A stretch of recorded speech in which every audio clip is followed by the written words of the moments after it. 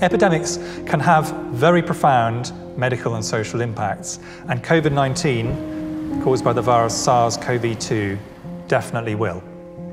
And this is certainly the most medically and socially important epidemic since HIV.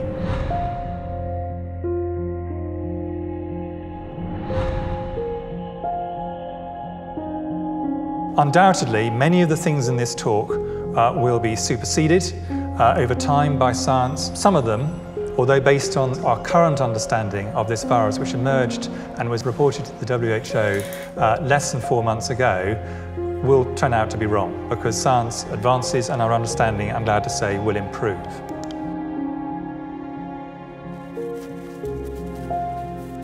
This talk will cover the epidemiology, including the mortality, the routes of transmission, and the force of transmission, the so-called R or R0. It'll then cover the epidemiological, public health, societal countermeasures we're having to use because we don't have drugs or vaccines or other powerful tools.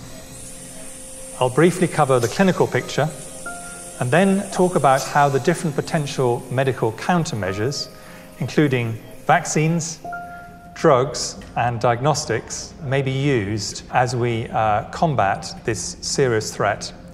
And then in a brief section, I'll talk about the global picture.